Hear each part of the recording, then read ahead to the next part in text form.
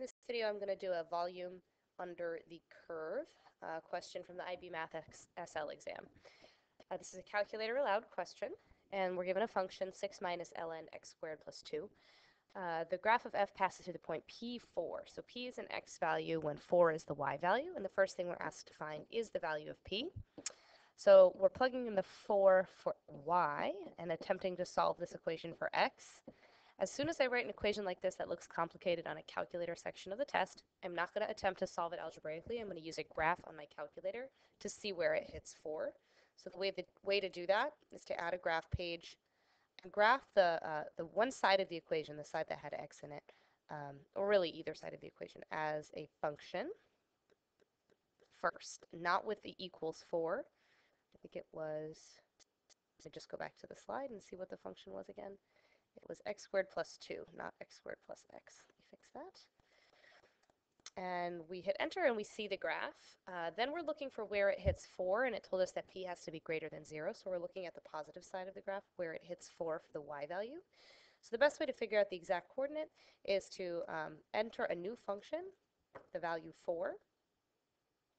And then we're looking for the intersection point of the blue and the red. So we'll go to Analyze Graph, Intersection, and click on the left and the right. So we get a decimal value, which would not be acceptable if the question had actually said what is to find an exact value.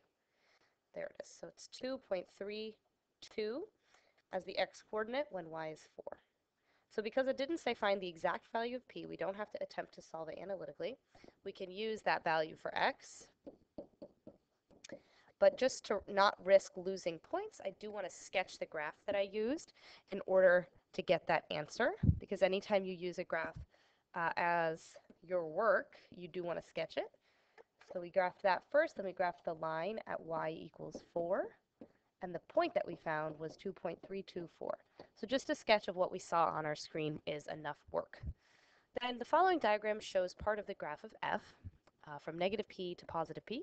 That graph does look familiar. It's the same one we just had. And now we know what the p-value is. So this must be negative 2.32, and this must be positive 2.32.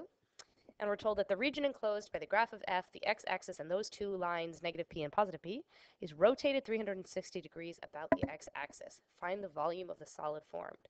So now it becomes an integration question, a calculus question. It's a definite integral because we know the boundaries of the region that we're trying to evaluate. So we set up an integral, negative 2.32 to positive 2.32. And then we're using a bunch of circles or cylinders. And the cylinder formula for volume is pi r squared times h, where r is going to be the function, and h is going to be very, very small value, which we'll call dx. So we're going to put in pi, the function that we have,